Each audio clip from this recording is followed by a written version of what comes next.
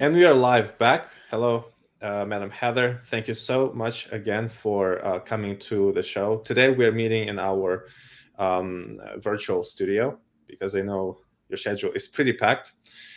How have you been since our last episode?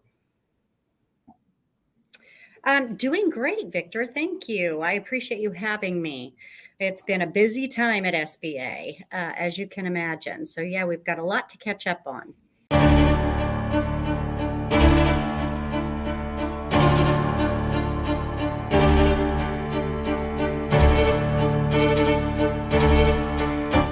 I'm obviously interested in everything. I believe that our audience as well, business right now is in a kind of a difficult situation. The economy is slowing down. So any piece of advice, any good news for the business are extremely appreciated. Of course. So, the agency has come up with a couple of different things over the last year that we can kind of catch up on here. So we've gone through a revamp of our contracting programs. And when I say contracting programs, I'm talking about like 8A, which is the mentoring program that SBA offers to small businesses. It's actually a 9-year program that puts small businesses in a position to work with federal contractors, other federal agencies, to gain access to some of the products and services that they offer. So it's a great program. Then we also have the Women Small Business Certification Program and veteran owned, etc. So what we've done is we've taken 4 different platforms that small businesses used to apply for these programs through and consolidated them. And we're getting ready to launch that new platform that will allow small businesses to just go to one spot to get their certifications. So that should really ease the burden from the small businesses standpoint in gaining access to those federal contracting opportunities. Now, the federal government purchases everything from catering to heavy equipment to janitorial services, anything that you could possibly think of. And we want to ensure that small businesses have a part of that. It is about $700 billion a year is what the government purchases. So even giving, small businesses 25 or 28% of that is huge. So we're excited about that, and more to come in the coming weeks on that program. We've also launched a green lending initiative. And what we're doing is engaging lending institutions, and not necessarily banks or credit unions, although we're always happy to welcome them into our programs, but other entities that could potentially look at kind of the end user for that green lending. Say, for example, an HVAC or, heating and air conditioning company that is looking to assist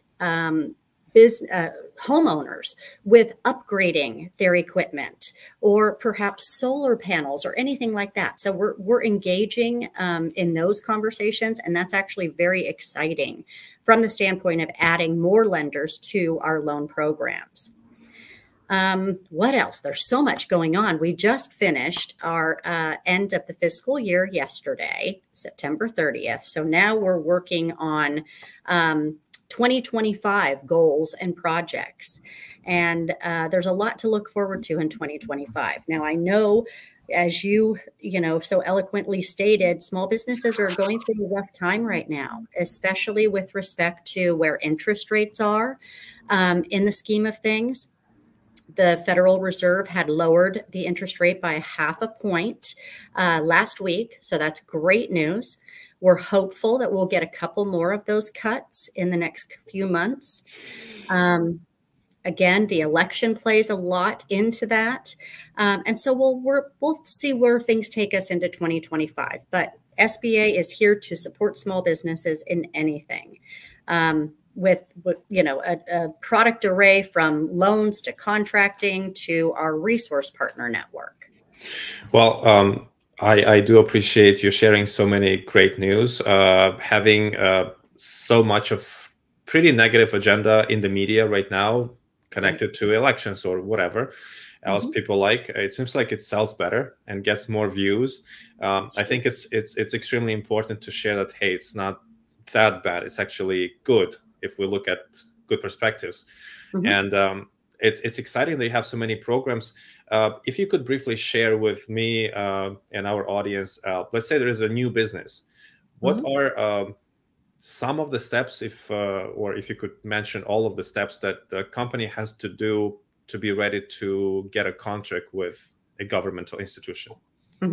So great question, Victor. So the cities and states, local municipalities, they all contract, and they all have requirements that they contract with small businesses. So from the federal standpoint, we assist small businesses, from just inception of that business through, their life cycle, through their exit plan. It depends on where they are in that cycle, on what programs they're allowed to participate in. I had mentioned 8A a moment ago, and 8A is simply part of the Small Business Act. But it is kind of a mentoring program where we, as SBA, will assist businesses that are at least 2 years old. They have to have a 2-year history in order to participate in that particular contracting program. But we'll assist them by introducing them to contracting officers from other federal agencies. From my standpoint, I always think that it's a very personal relationship, if you will. If you create a relationship with somebody that you are looking to contract with, say, for example, the Army Corps of Engineers, try to create a relationship with the contracting officers within the Army Corps and show them what your capabilities are. How can you perform on the contracts that they need done? We can assist with making those introductions. We actually do a lot of meetings here at my office where we take potential contracting firms and contracting firms that are already in our programs and match them up with federal agencies. So we have different federal agencies that come in, and we allow for kind of that networking. And we, would tell the small businesses, when you come to these meetings, make sure that you've got your capability statement. And essentially, a capability statement, Victor, is just a one-page document, and it can be front and back, that will explain to the federal agency what experience you have, what performance standards do you abide by, what NAICS codes, and the NAICS codes are it's a numbering system that classifies businesses in their segment, if you will. But we would advise them to just come prepared. If you've got a company business plan, bring that and make sure that you have the wherewithal to perform on the contracts. So when I say that, I want to preference it by, in some instances, small businesses will enter the contracting arena. But what happens is they don't realize that the payment schedules for federal agencies, and even in some cases, the state or local municipalities, they pay, 60, 90, perhaps even 120 days out. So that small business has to have some type of a cash reserve that they can utilize to pay their employees, to pay their providers, to get their equipment, keep their equipment up and running, etc. So it's always a good idea to kind of look at this holistically with everything in play. And can you perform on these contracts. And on your capability statement, if you've got, you know, a $200,000 credit line, put that on your capability statement. If you've got $1 million credit line, put that on there so that the firms know, okay, so even if we can't pay for, you know, 45 or 60 days, this firm can still operate during that time, because we don't want to put businesses in a position to where they're struggling with trying to operate during these federal contracts. Right, right. Except for all these preparations, how important is, for example, to you as a governmental officer, official, when you are checking the candidates for contracts, how important to you is the strength of their brand? I've got multiple questions during or after my interviews or workshops about the importance of building the brand, and I'm a big advocate for that. It's like something that speaks for you. But does it work the same way with the government? You know, that's actually a great question too. And I'm hesitant to say no, but I'm only going to say no because these businesses are entering the contracting arena trying to prove themselves and create a brand name. Once they gain access to these contracting opportunities, they're then able to build their resume, to rebuild their capability statement, saying, you know, I performed for the Fish and Game Department, or I performed for, you know, the city of Sacramento, or whatever the case is. That is where the brand is actually built, is in the work that's being done. So anything that is outside of this scope, for example, media, publications, all these things which work in just the business world, they are of a less value, or they're still of a value? Oh, no, they're definitely of value, but they're just not as important, I would say, in having on your capability statement. It doesn't matter whether it's ABC company. If you can perform on that contract and you're a small business, it's beneficial to the government to contract with you. There are also different points allocated with the contracts and bids, and building that brand, although it's important to your company and for you in graduating the program, it's not necessarily that important to that governmental entity at that point in time. What's important is that you can perform, and that you can perform well. Right, right, absolutely. Well, thank you so much for sharing. We'll definitely dive into this program that you've mentioned. Now, you've mentioned one of the factors as the elections are coming and everybody is getting a little bit crazy, I would say. I would use this word with your permission. How does this period of time, which is close to the elections, impact SBA's operations, impact funds, if any? So we, the administrator of the SBA, she sits at the cabinet. So it's a cabinet level position, and it's been so since the Obama administration. So regardless of who comes in, SBA is still going to be here. We've got a history of supporting small businesses. And in fact, we're the only federal agency that has the sole purpose of supporting small businesses. We've been around since 1953. We're not going anywhere. But what I will say is, during times like this, it does lead to a lot of angst for small businesses. There's uncertainty on what potentially is going to happen. But small businesses can rest assured that regardless of what happens in the political arena, we will be here to support them. We have 68 district offices throughout the country and our U.S. territories that do only that, and that is support small businesses. And that's whether it is getting started or growing or access to capital, anything along those lines. From the standpoint of budgetary concerns, now the SBA, we are doing our best to reach every small business out there. but we're a very small agency.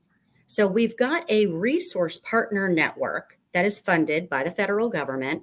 And in the case of California, actually, we're funded, or the Resource Partner Network is also funded by the Governor's Office of Business and Economic Development. So they supplement what SBA provides as well. The Resource Partner Network is kind of our boots on the ground. Those are the folks that are out in the communities working with small businesses one-on-one and doing mentoring and counseling and technical assistance, helping businesses to put together their financial projections for perhaps a loan that they're going after, or perhaps helping in creating a business plan or a capability statement. Absolutely. So yeah. From the standpoint of the elections, it's not going to affect us. It will affect the market. It potentially could affect interest rates, but we are still here to support businesses. That's amazing. I think that one of the main reasons why I would like to have these episodes with you and share more about SBA is what I've seen during my workshops with businesses, whether it's individuals or small companies, LLCs, and stuff like that. They use a lot of Dr. Google advice or Dr. YouTube advice for businesses. They try to follow these influencers, which just show off with, you know, a Lamborghini or a Rolex.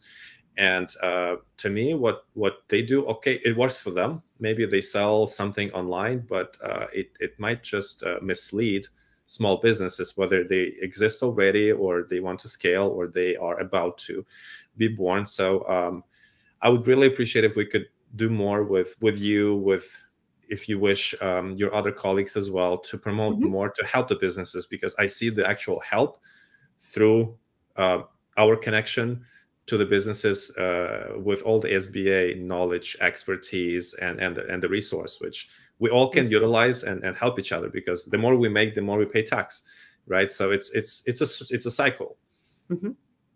Absolutely. And, you know, Victor, I sincerely appreciate you doing the California Live podcasts.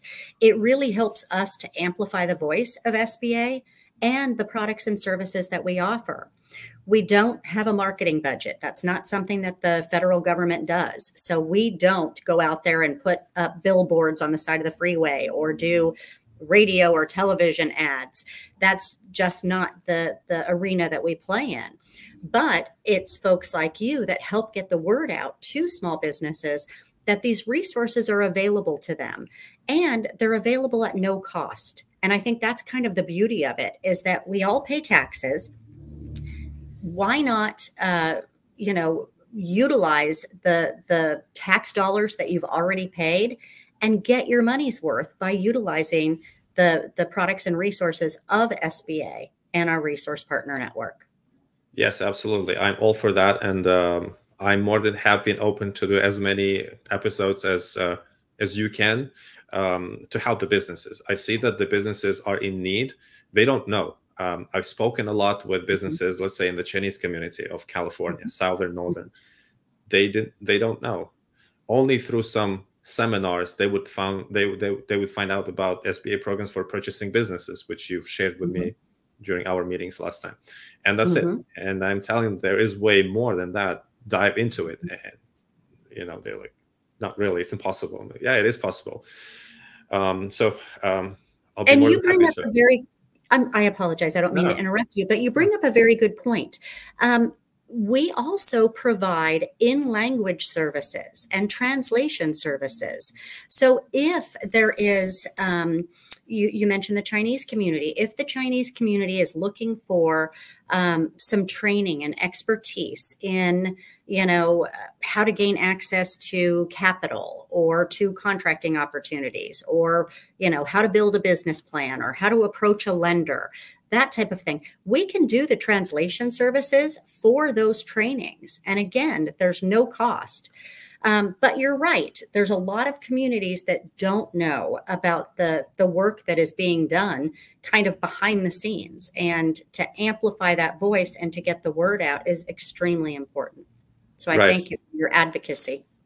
Yes, yes, absolutely. Also, I've seen not the most positive attitude towards the government, and I see the reason that people just don't know. And again, influence of the media.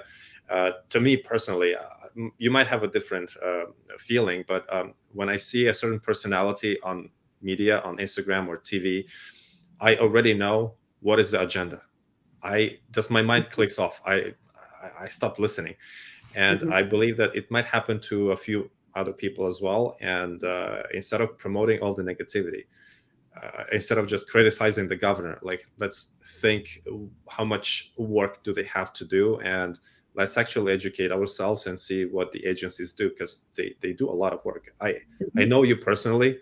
I haven't seen probably such a hardworking person in America as you are, and you do help a lot of people practically, not just with words, not just with an email or a connection. And I believe that a you and your agency deserves to be known by the people, and I believe that people deserve to know about you and gain more opportunities together. Well, thank you, Victor, and I appreciate your kind words. You know, something to keep in mind is that since we are a government agency, you know, there are um, goals that we strive towards, but those are internal goals. We're not goaled on how many loans we give out or how many contracts we assist with. This is just what we do. We're goaled on other things internally, on a lot of compliance items, but it's invisible to the small business network. And I know that, like you said, you know, when you're watching um, different podcasts or YouTube or something, there's always an end game. Somebody is always trying to sell you something. In our case, we don't sell anything. We just offer a product or a service that potentially could get a business started and growing and building our communities through those products and services. And that's really what we're all about. Right. And I think that with these words, you just answer the question of many people around the America and around the world. They ask if American dream is still alive, and you just answer the question. It is. It's how to build your own business. It's how to grow it. It's how to help the community. And then, yeah, sure, you could buy your own house, right? You as a Absolutely. leader, you mentioned that you're planning for 2025. Mhm. And what are your personal goals in terms of SBA for 2025? So I think I've shared with you previously that we're a little short staffed right now. So we're looking to add to our team here at SBA so that we can better service our district office territory. So within the state of California, there are 6 different district offices.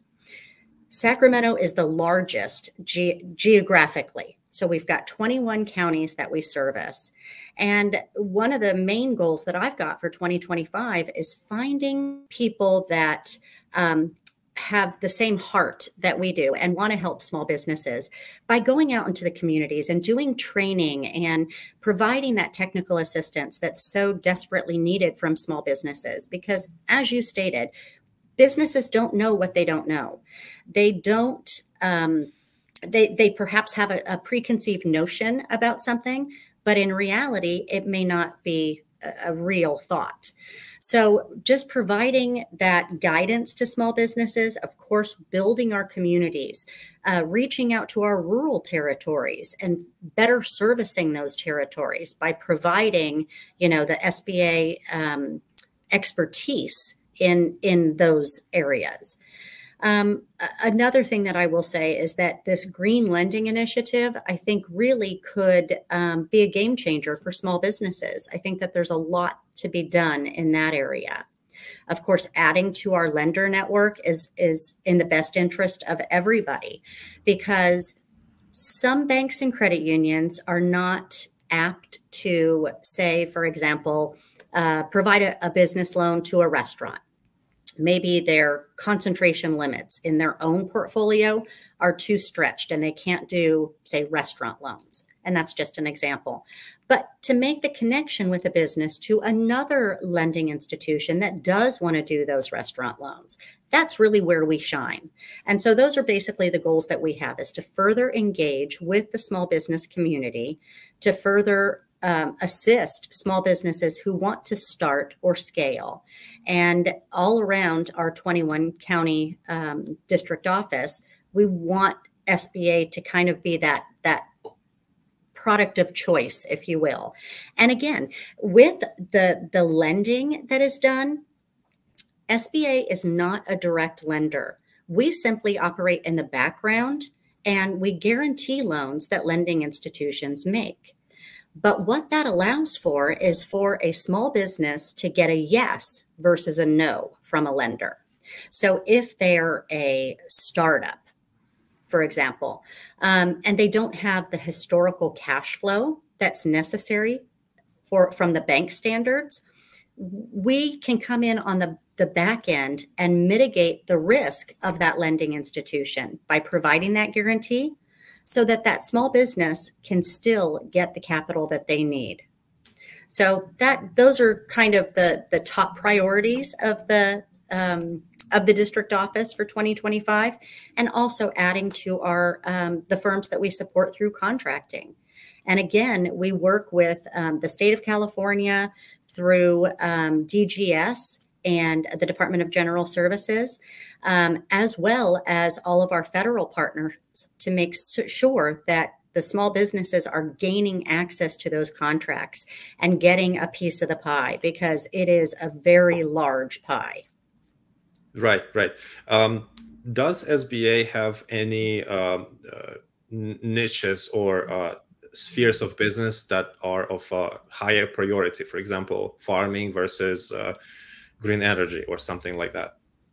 Sure. Again, that's a great question too. And I think a lot of it is geography related, right? So in the Central Valley, farming is a big thing. And so a lot of businesses are being built around farming. Green energy is another thing, and that's obviously not necessarily geographic related, although it depends. You know, you want solar panels or solar farms in kind of inland and not necessarily on the coast, because you get a lot of fog.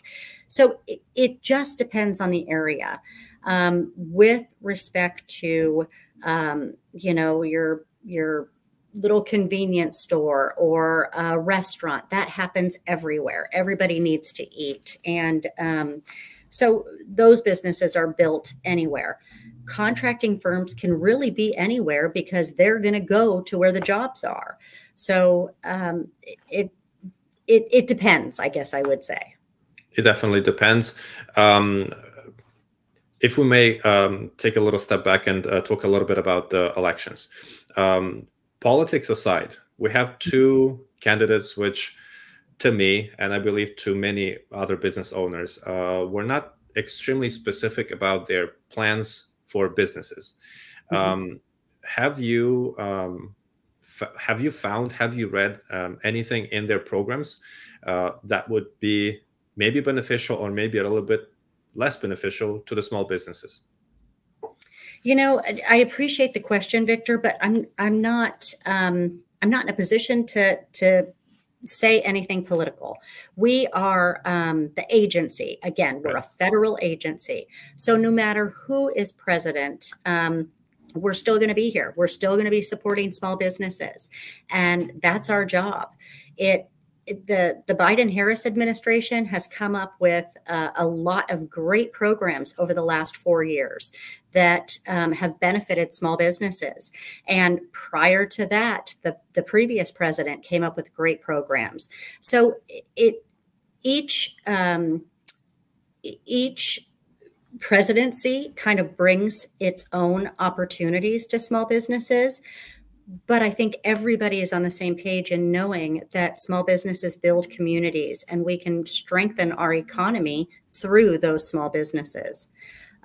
So it doesn't matter who's at the helm, if you will, but we're still going to be here and still going to be doing the same thing that we've always done, which is helping to start and grow and expand small businesses into different areas, and perhaps exporting their goods overseas. And, whatever is best for the small business is really what we want.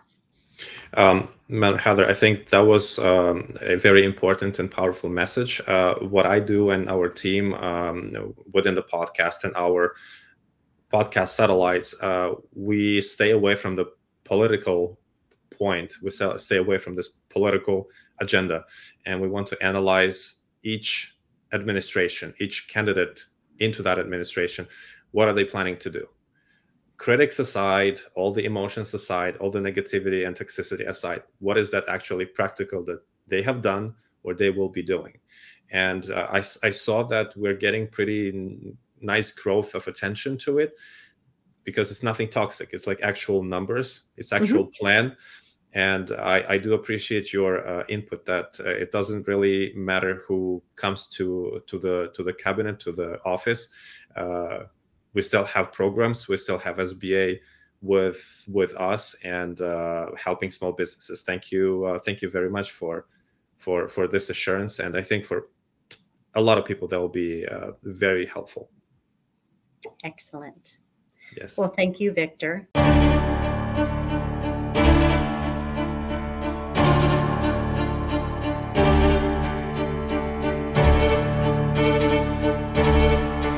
I do have tons of questions. I know that your time is limited and you are very busy. Plus, the fiscal year has just finished, so I assume that I won't take too much time right now. I do look forward to our next meeting, whether it's online or in person, and I believe that we'll be able to share a lot more with our audience and have it as a tradition. I would really, really enjoy that. Thank you so much for the opportunity. I really appreciate it. I appreciate you kind of getting the word out about SBA and all that we have to offer. Again, there's no cost for any of the products and services that we offer. And I think that it's very important that small businesses seek additional guidance with, what they're trying to do. And again, whether it's starting or growing or expanding into new markets, we're there to hold their hand the entire way.